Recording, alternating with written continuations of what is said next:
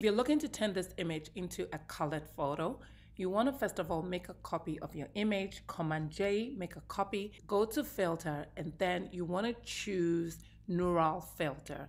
Now we are going to use Photoshop AI to transform this photo. Go under colorize and then turn on colorize, and Photoshop will transform your image for you.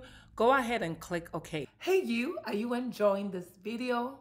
Give this video a thumbs up and also subscribe if you're new so that you join the family. Now we do have the before and after.